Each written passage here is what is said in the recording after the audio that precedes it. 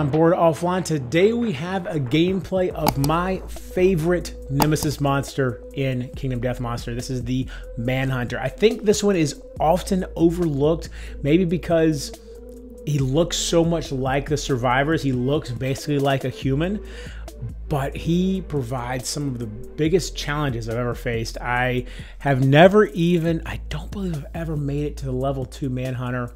I think I've only beaten level 1 once. I've fought him at least a half dozen times. He is rough.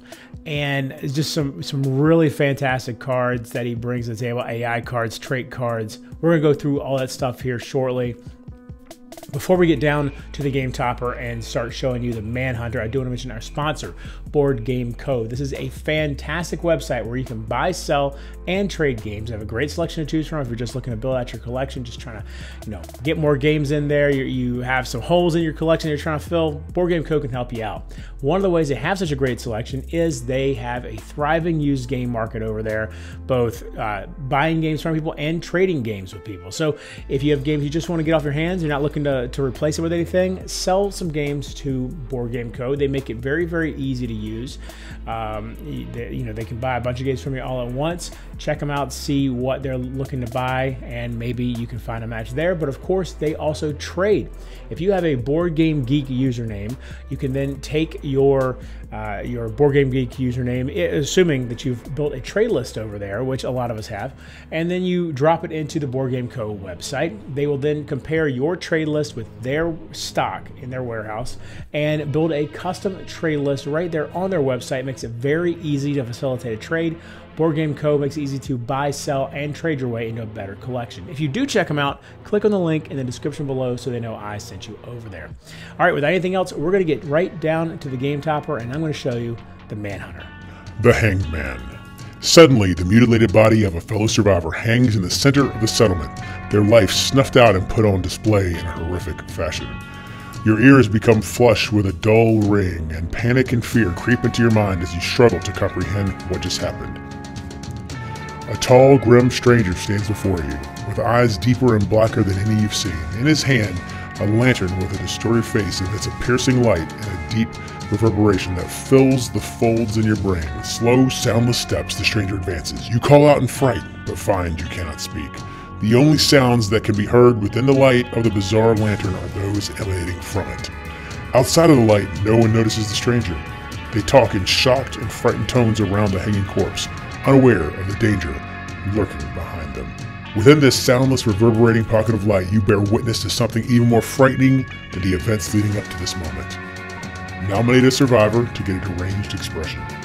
The deranged survivor stands limp, their face staring blankly at the ground, and the faces in the ground staring blankly back at them. Sensing something amiss, the grim stranger stops its approach just inches from the deranged survivor. You can't hear it, but you can feel it. A confident laughter that splits the deranged survivor's face nearly in half. You are filled with a desperate wonder as you watch them find something terrible and dark deep within themselves. Transformed by the intensity of the situation, the deranged survivor's expression is forever changed. You are unsure whether to feel afraid of them or envious. The deranged survivor gains the abyssal sadist fighting art and leads the settlement into battle. All right, so here we go. We've got the setup for the Manhunter. You can see that we've got the Manhunter right in the center of the table. Each of my 4 survivors are surrounding him. 2 of them, the red survivor here at the bottom. By the way, I've got the colors next to them. I'm going to keep those colors out to make it a little easier on the video for you to see exactly where they are. But the red survivor and the gray survivor are standing on top of acanthus plants. And then obviously we have the 6 stone columns out there as well. The acanthus plants were chosen at random. The stone columns are always part of the Manhunter showdown. So real quick, we're going to run through exactly what the survivors have for their gear grids and anything else, any other traits, that sort of thing.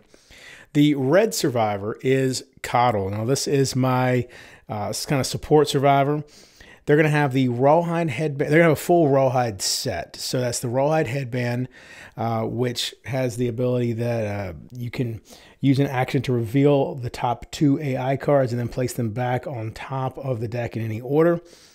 He's got the rawhide vest, which adds 1 evasion, the rawhide gloves, which provide +1 survival upon departure, the rawhide pants, the rawhide boots, which provide +1 survival upon departure, and then the bandages, which allow him to remove up to 2 bleeding tokens from himself or an adjacent survivor, which, if I remember correctly, it's been over a year since I fought Manhunter, but if I remember correctly, there's a lot of bleeding that goes on during this fight.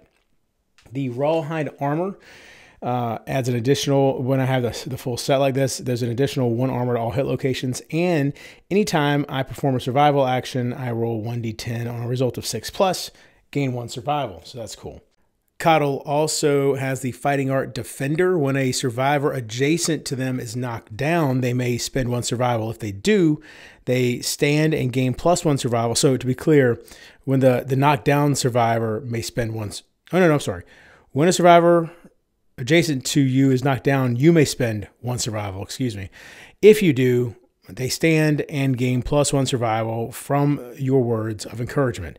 And this cannot be used if they have a broken jaw. So basically it's kind of a way to encourage the person and transplant 1 survival over to them as well.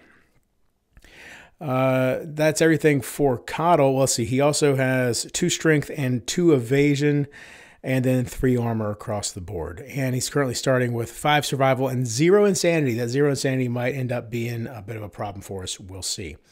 All right, moving on to the gray survivor, which is Duala. That's the other one standing on the acanthus plant.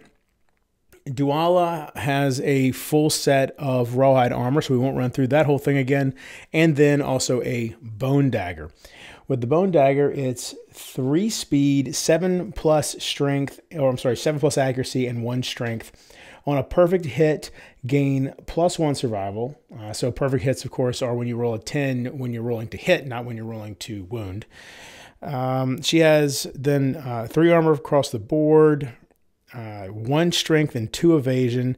And she has the fighting art cross arm block. Whenever you are hit, after hit locations are rolled, you may change 1 result to the arm's hit location. Moving on, our green survivor is Ellen.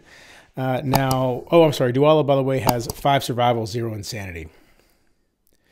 I think all of these have, well, no, one of them has 1 insanity, but for the most part, everybody has 0.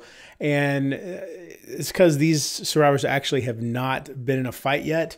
My A team got wiped out against a level 2 Screaming Antelope right before this fight, so this is going to be interesting. We have lots of good gear here, or lots of pretty good gear here, but they're all 0 experience as far as fighting goes, so we'll see what happens. So Ellen, this is going to be my long-range attacker here. We've got the claw head arrow, which basically it's a 1-shot weapon, 1 speed, 6+ accuracy, 6 strength. It also has slow, which means it can't ever be more than 1 speed. And let's see what if you hit the monster. So just hit the monster. If you hit the monster, it gains -1 evasion token, and I can use that once per showdown. Then we have Lucky Charm, which is activated with the 2 affinities, the 2 blue affinities, so +1 luck there. The Whisker Harp may not, I can't remember if the Manhunter has moods. The Whisker Harp has been very useful previously against the White Lion and the Antelope. On arrival, all survivors gain +1 survival, so that's good at least. And then Strum, roll 1d10 on a result of 6+, discard 1 mood currently in play. Now, actually, I just realized I did not add that +1 survival, so let me do that real quick. So Duala is actually going to have 6 survival. Coddle will have 6. Ellen 7 is my survival limit, so Ellen's already maxed out there, so nothing there. And there we go. All right, so now everybody's good to go. So like I said, Ellen has 7 survival, 0 insanity. Moving on, we've got the Screaming Horns. Okay, so that's 3 armor from them. And it has the ability, use an action to scream. Non-deaf, insane survivors gain +1 movement until the end of the round. All other survivors gain +1 insanity. Then she's got the Cloth, which is the starting gear for her waist armor. And then the Catgut Bow. 2 speed, 7+ accuracy, 3 strength. It's cumbersome, so she has to use her movement and her action to use it.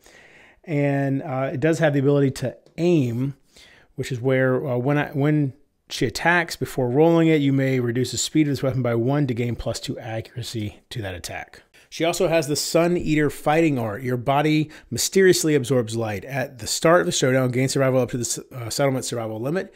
If you have any +1 strength tokens, you may spend all of them to perform the Surge survival action, following all of its normal rules and restrictions, which is good because I don't actually have a Surge yet.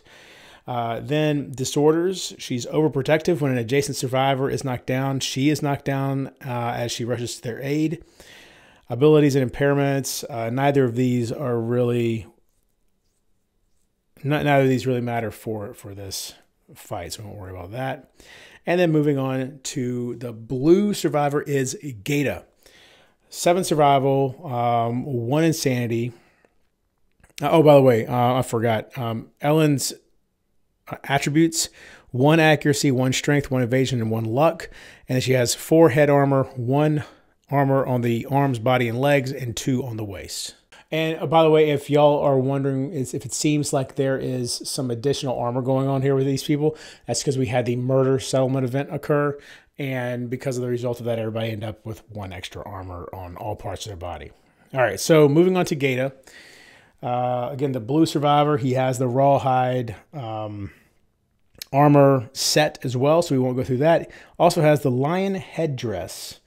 All right, this is an accessory, gives 1 additional armor to the head, basically. And accessories are something you can wear in addition to any other armor on that spot.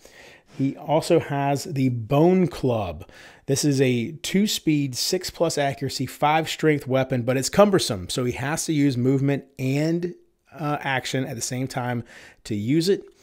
It's also 2-handed, so if he gets his arm chopped off, he can't use it anymore. And he's carrying the stone noses, which provide +1 survival and +1 insanity on arrival at the showdown. Let's see. He has 3 armor for the arms, body, waist, and legs, and 4 armor on the head, 1 strength, and 2 evasion. And he is the Abyssal Sadist that we were talking about earlier in the intro. The first time you wound the monster, each attack, gain +1 survival and +1 insanity. Ignore the effects of the fear of the dark and the prey disorders. So ignore the effects of the fear of the dark and prey disorders. Also, the Manhunter has 4 traits that he starts the game with. We've got Short Stride. At the beginning of the monster's turn, move the Manhunter 3 spaces towards the closest threat and turn to face it. If the Manhunter is adjacent to any threats, perform Tombstone. Now, Tombstone is pretty brutal. Attack all adjacent threats in facing. 1 speed, 4+ accuracy, 3 damage. After damage, bash. Target is knocked down. Then we've got Gritty Armament. At the start of the showdown, remove all Mangled Groin, Stake, and Man-Trap cards from the hit locations deck. If the Manhunter is level 3+, then we'd add the 4 Stake locations back, Stake hit locations back. And if the Manhunter is level 4+, we'd add the 3 Man-Trap hit locations to the hit location deck. So fortunately, the Gritty Armament is actually sort of helpful at the moment because we're taking some stuff out of there that looks like it might be pretty nasty. And then we've got Gun Action. Target is doomed. Turn to face the target. If the target is not in field of view, perform Impatience. We'll check out Impatience here in a second.